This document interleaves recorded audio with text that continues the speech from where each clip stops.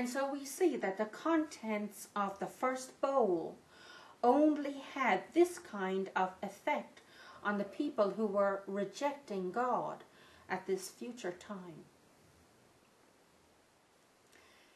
And the second angel shed forth or poured out the contents of his bowl into the sea.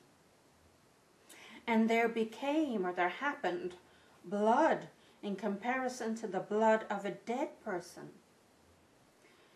Now, of course, a dead person has no life. So this is as the blood of a lifeless person. It had no life in it. And all or every soul of life, in that soul, of course, refers to those physical beings or bodies that have physical life and able to breathe. They had soul life. This would refer to the creatures in the sea that have blood or being oxygenated by breathing in order to maintain their physical lives. So all or every soul of life, that's what allows them to swim in the sea, died. They became dead.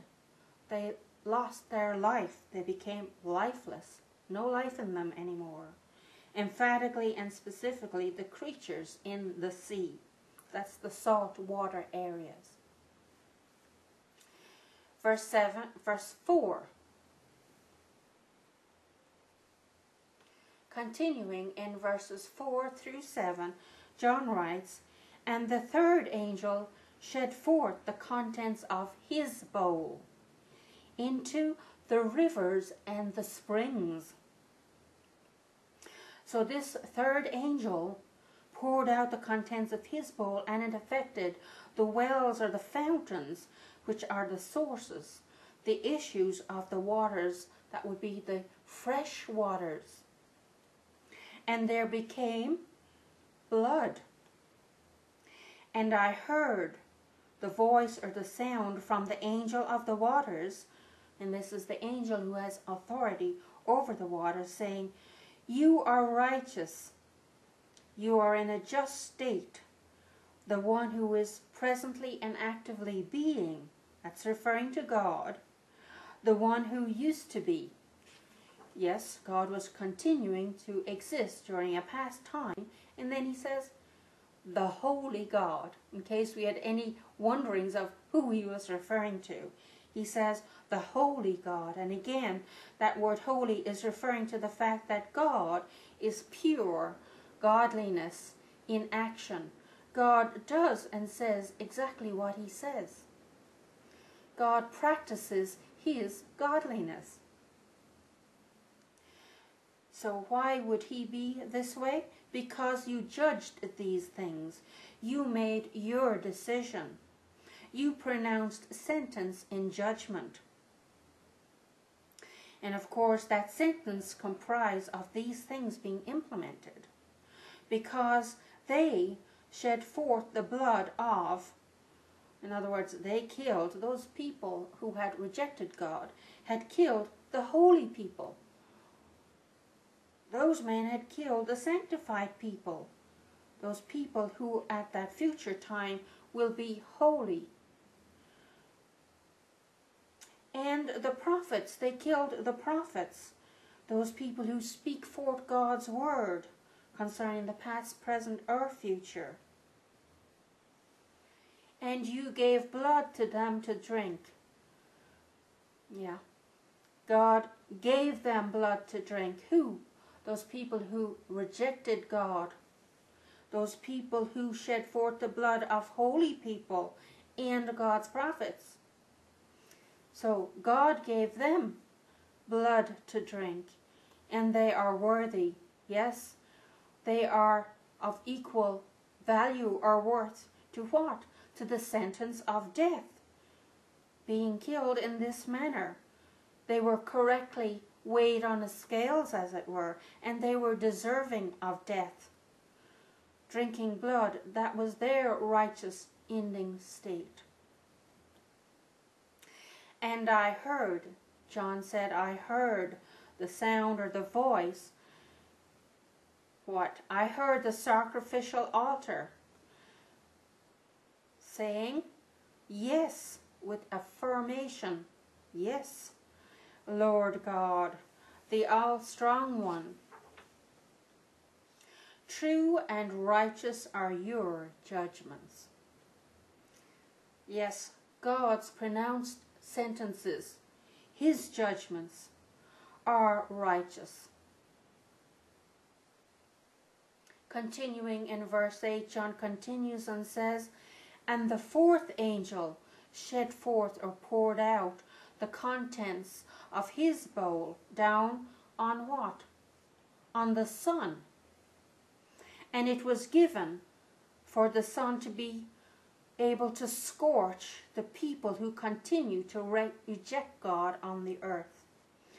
So it was given to or for the sun to scorch the people in fire. In other words, it was burn them from the intense heat and the various rays from the sun hitting the earth at this time. And the men were scorched. They received the intense scorching from the sun at this time, and they blasphemed. So instead of saying sorry to God, they blasphemed. They spoke evilly. They treated with lack of godly reverential respect. What? They blasphemed the name of God, everything that God represents and stands for. That's what the word name means. They blasphemed everything that he stands for, his power, his authority.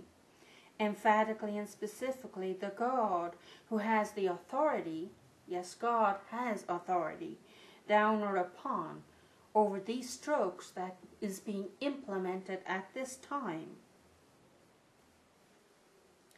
And they did not repent. So they were blaspheming the name of God. And they did not repent. They did not change their minds from bad to good regarding God and the things of God. They could see what was happening. They could feel it on their skin. They were receiving the effects of God's judgment being implemented at this future time. And they still did not repent. They did not change their mind regarding God and the things of God and say, I'm sorry. Please forgive me.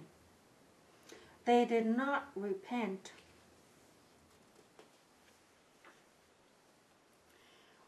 To give the glory to him. They didn't change their mind. And they did not give God the glory. They didn't give him the importance which was due to God. In verse 10, John continues and he says, and the fifth angel poured out or shed forth the contents of his bowl. Where? Down on the throne of the wild animal.